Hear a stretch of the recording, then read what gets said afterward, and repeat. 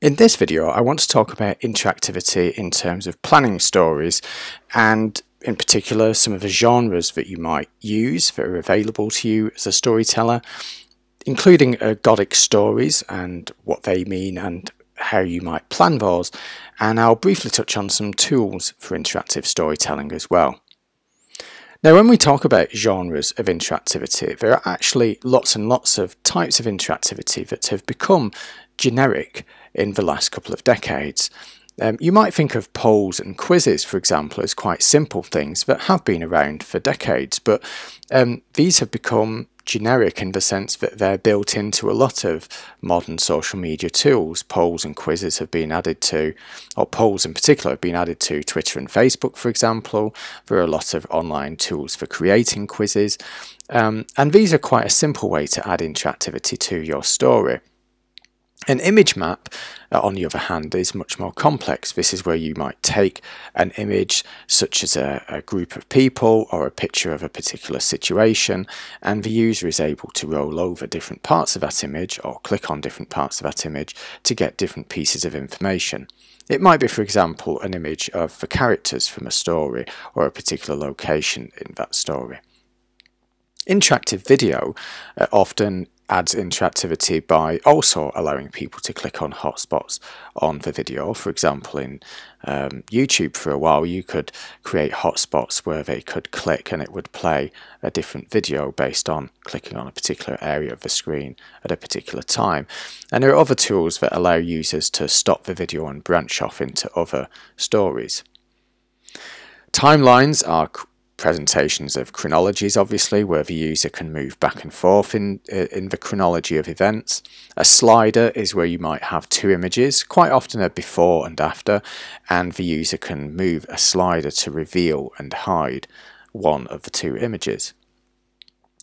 Ergodic stories and games and bots will come on to in particular in some of the subsequent slides in this presentation, and I'm going to talk a little bit about clickable interactives as well, which is now quite an old name for the general form of creating an interactive story online. Counters and countdowns are another simple way to add interactivity to a story. This is where, say, your story is about something that's going to happen, then you might embed a real-time countdown to what's going to happen. Or a counter would be counting up something that's taken place while the user is reading or playing. So, for example, a story about the stock market might count up the value of some sort of stock while the person is reading, or it might be a counter of how many plastic bottles are being thrown away while the user has been reading the story about plastic waste. Personalization is obviously something we've talked about in the other video around interactivity, and again this is a common format where the user provides some information and a different story is presented depending on the information that they provide. And it's worth pointing out that sometimes we can make tools for our audience or apps that allow them to interact with the subject of the story in some way. For example, signing a petition related to the issue that our story is about, or finding out more for themselves. I'm going to quickly look through a number of examples of these, and it's worth spending some time on the slides associated with this video separately so that you can spend some more time exploring these stories and get some inspiration from them. This is an example of the ergodic story format that I mentioned earlier, but this is actually inviting the reader to contribute the steps in that story. Now, an ergodic story is a story that has branches and choices along the way.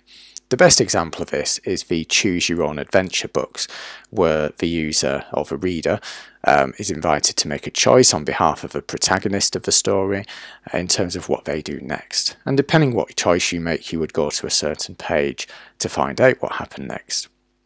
In this case, the audience has been invited to make the choices in terms of the story that's being told, and you can explore this Twitter thread in more detail at the link at the bottom of this slide. Some more ergodic stories are here. This one is one that's by Ben Jackson, where he's used WordPress as the platform for his interactive game. In this case, like a choose your own adventure book, the reader is placed in the shoes of a protagonist who is living in London and Ebola is breaking out, and they have to make choices about what to do, whether to go to the doctor, whether to leave London, things like that. Now, in this case, instead of having to turn a page, you simply have to click a link, and Ben has created this story by creating a number of different pages on the website that can be linked to and clicked through. Another example is this one, where you can change key world events, and as you change them, an alternate timeline which involves different things happening is presented. So you can see here that if you changed Galileo being burned for heresy, so if you can change things so that he was burned for heresy, that kicks off a different series of events. For example, Isaac Newton becomes a preacher rather than a scientist and does different things. These are all examples of ergodic storytelling. In this example, different Twitter accounts were created rather than links, and the story is experienced by moving between those Twitter accounts, clicking on @links to move to the different parts of the story that are told through those different Twitter accounts. And here's another example of an ergodic story, which is in this case about music festivals. Now, Lev Manovich, who we've quoted in the other video about interactivity, talks about database records and the idea of the difference between a database and a narrative. Now, you'll remember in the other video, Lev Manovich said that what's happened with the age of a database is that the content and the interface have become separated, which makes interactivity much more possible and much easier and, as a result, more widespread. But simply having a database separating content from interface doesn't necessarily mean you have a story, a narrative. A train timetable is a database, and you can have an interface to that where you search for a train journey, but that doesn't create a story. What creates a story, Manovich points out, is that there needs to be some meaning, so some semantics and some logic of the connection.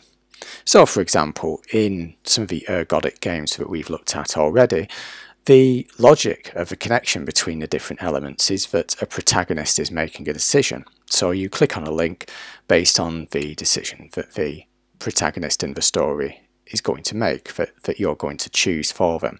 Now, you've only got normally a couple of choices, and these are meaningful choices as well. They're not going to be random choices in the story.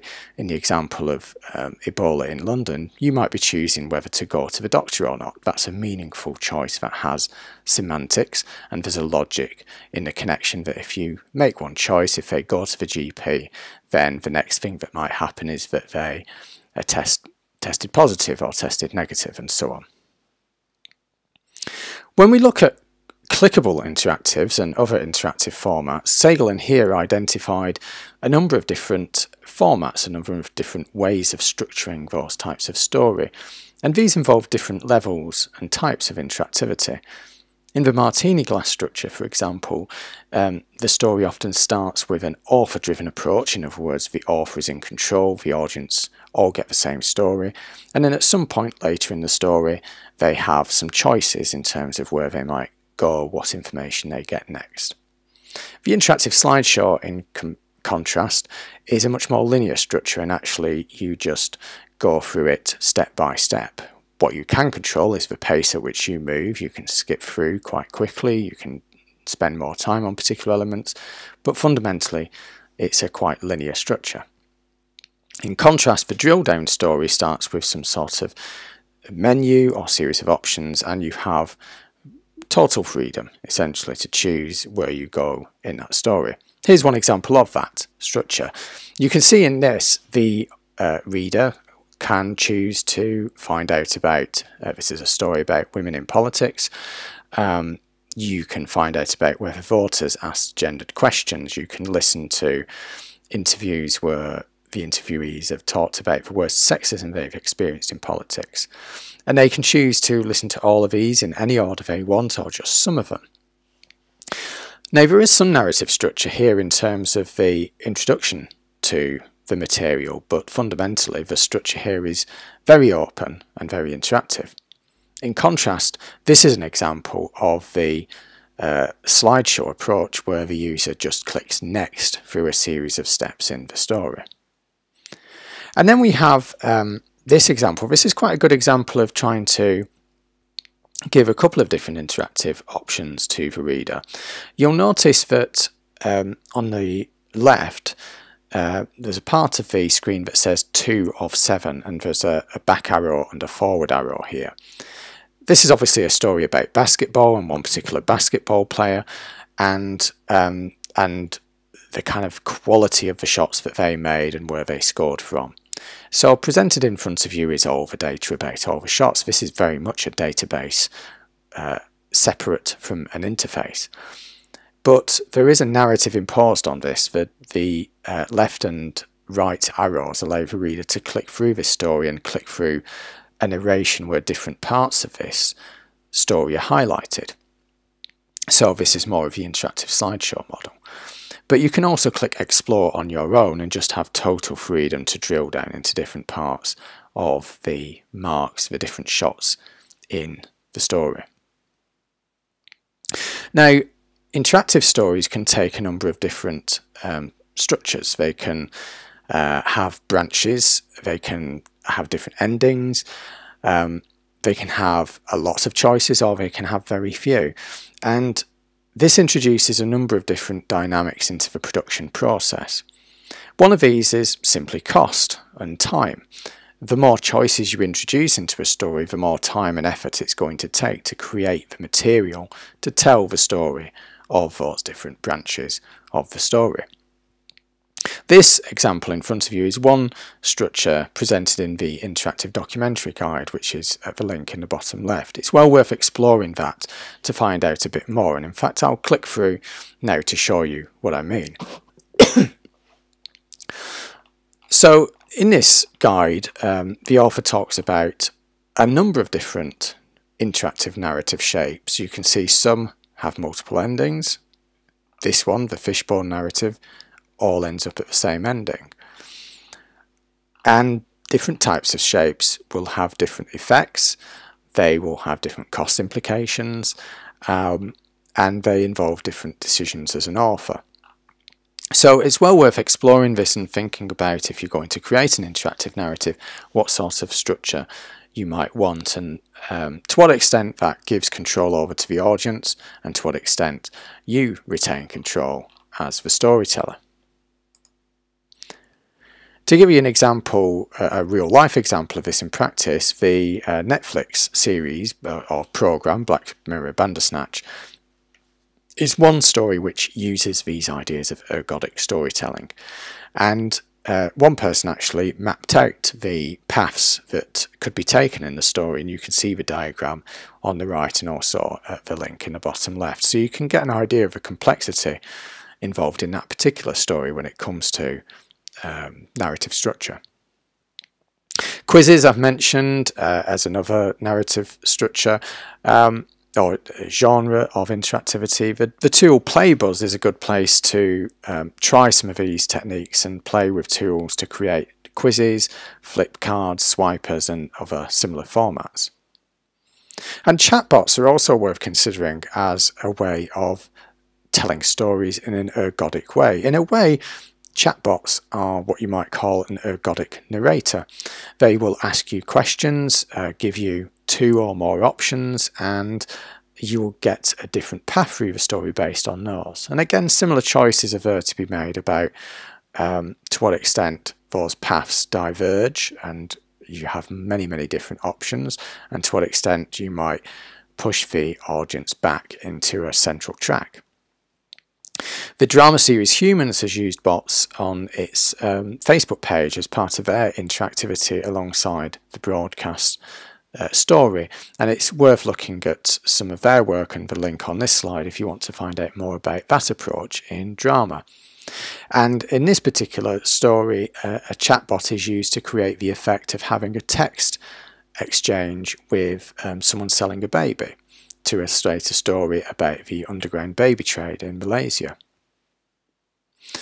Another dimension of interactivity that's going to become quite interesting in the next decade is the role of AI. One interactive documentary called Whispers of the Night had a character that responded to the audience in different ways, depending on the questions or things that they said. But what was interesting about this is that the responses weren't scripted, as in the ergodic storytelling that we've looked at so far, but the responses were actually generated by an algorithm, by an artificial intelligence algorithm designed by the storyteller. So it may well be that we start to design those algorithms instead of scripts in future interactive storytelling. I want to spend a little bit of time talking about games as a particular genre of interactivity. Lev Manovich mentions that computer games don't follow the database logic that we've been focusing on so far, where we have content and an interface. In computer games, they follow the logic of an algorithm, a series of steps and results that happen as a result of the actions of the person playing. Jesper Juhl is a particularly interesting person to read about computer games and narrative. One of the things that he talks about are the different distinctions between traditional narratives and computer games, which you can see here. Some of the most interesting ones to point out are that traditionally computer games take place in real time. They take place in the present. You are playing now. What is happening in that story is happening right now in real time. Now, some computer games do introduce some temporality, so you might have cuts between time periods in the game, and you're seeing more of those cinematic techniques used in computer games, but the role of time in computer games is often quite different. They can also be much more abstract than traditional narratives, and perhaps most fundamentally, you can play them many times. So you're trying to get different results based on your different actions. This is where the algorithm comes in. You're trying to see what impact your actions have on the end result based on the way that the algorithm interprets your actions and gives you different feedback as a result. Now, Juhl identifies three different types of games: games of progression, games of emergence, and abstract games. And again, if you are considering using a game in your storytelling, it's worth thinking about these different types and which one might be most appropriate. The abstract game is a game that doesn't have a world. It's Tetris is probably the best known example of a completely abstract game. A game of progression would be one where you're moving up through different levels, for example, fighting a different boss at the end of each level. The game Donkey Kong would be an example of this, where the game gets steadily harder as you move through. A game of emergence, in contrast, often involves being in some sort of game world that you're trying to change through different variables. The Sims is a very good example of a game of emergence, and to some extent you might argue that a game like FIFA is a game of emergence, because you're changing your players, you're changing your tactics and trying to see what happens as a result. And again, there are lots of examples to look at in the slides. These are some examples of games of progression where you're kind of almost simple quiz games, but they're getting harder as you go through. A game of emergence might be something like fixing a town or country's budget. There are some videos as well of the Orwell game and Emily is Away, which you can watch to look at other examples. You might have a simple kind of buzzword bingo as well as an example of a game of emergence. These aren't necessarily complex, for example. These are quite simple ways to introduce game mechanics into your storytelling. One reason why you might use games is to explain how a system works.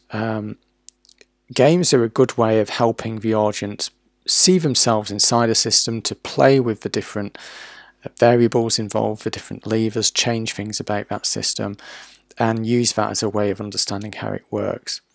For example, the game Cutthroat Capitalism puts you in the shoes of a pirate commander off the coast of Somalia, and as a way of exploring piracy and the different dynamics involved in that. In the bottom right, you can see a game produced by Channel 4 about child labour, where you play the boss of a factory that employs children, and again, you've got objectives to reach, and it's a good way of exploring why child labour exists. There's a video here as well that you may want to watch, which is about war and a way of exploring that issue through games as well. Now, when it comes to narrative concepts like suspense, Plew and Fursich have looked at the role of ludic suspense in games. In other words, how games create suspense, and in particular, two types of empathy. The first type, parallel empathy, is where the user, the player, is in the shoes of the person in the game, and they feel what they feel, so they feel the pressure, the tension, the confusion, because essentially they are playing that person. With reactive empathy, however, the suspense is created because you have some sort of sympathy or pity for a character, so you're not necessarily in their shoes, but you still care what happens. And again, these are useful techniques, concepts to use in your own work. Another useful resource to look at in this regard is the background to the game Her Story, which is about where you watch videos of a suspect answering questions and have to decide on her guilt. The link at the bottom there, How the Architecture of Pan Laid the Foundations for Her Story, is well worth reading as an explanation of how the game maker learned from a previous game that they had worked on. So let's finally move on to some of the tools involved in planning an interactive story. There's a whole list here of different tools that will allow you to create different types of interactivity in your stories, whether that's simple polls and quizzes. We've mentioned Playbuzz. If you want to create image maps, ThingLink can do that. There are tools for interactive video and interactive maps, timeline sliders, and so on. So again, in the slides you'll find lots of examples, lots of tools that you can have a play with to try to introduce interactivity into your stories. Twine, for example, is a widely used tool for creating ergodic stories, choose your own adventure type stories, where you essentially plan out the different elements, you plan out the structure, and then you can build a HTML website on top of that. Fold is a tool for creating stories which run down the page in a traditional sense, but also from left to right as well, so the user can branch off to find out more about different dimensions of a story at different points. And Touchcast is a tool for creating interactive video used by a number of broadcasters, including the BBC. Now, one key problem to remember about interactivity is how the content is archived. Once you get into interactivity, you often this idea of separating the content and the interface, quite often one of those two gets lost, gets broken. The link between the two gets broken, so the database disappears or the interface is taken offline because the domain expires, something like that. So there is a big problem in the industry, in culture, around how we archive some of this great interactive storytelling, and now there is a lot of work being done to try to find a way to make sure that interactive stories are not lost when the URL expires, for example. So just to sum up some of the key points from that video, we've looked through lots and lots of different examples and lots of different concepts and theorists, and again I'll emphasize that it's really worth going through those slides and clicking through to some of those examples, pausing this video, and spending some time looking at both the examples of interactivity and the literature around it. The key point with interactivity is that it really challenges some of our ideas of narrative as storytellers, and this can happen in a couple of ways. First of all, we can think interactivity is brilliant and want to give all the control over to the user, but ultimately the user is still expecting us to tell them a story, so we do need to take on some of that responsibility. The other way is that we might resist interactivity and feel that we want all the control, and the question might be, well, how much do we need to assert control? What is going to be most effective in the story that we want to tell and how much we want to engage our audience. Secondly, it's worth recognising just how generic interactivity has become, and this generic quality means that we can try to identify genres and consider which ones might be useful in our storytelling. Some of them, like quizzes and polls, are very simple. Some are more complex. Games, then finally, are probably one of the most complex genres and have to some extent evolved separately from a lot of the other interactivity that we've touched on. And games have their own logic. They can do different things, particularly around explaining systems involved in the stories that we're trying to tell. Now, there's, as I said, lots you can read about this, particularly in the slides that we've gone through, and I'll repeat as well a couple of the links from the last video in terms of further reading and listening. Interactivity and Code, for example, talks about some of the genres that we've covered in this video. And also at the bottom there you'll find a couple of links if you want to see things that I've bookmarked either about games or bookmarks of actual games to give you more examples to play with.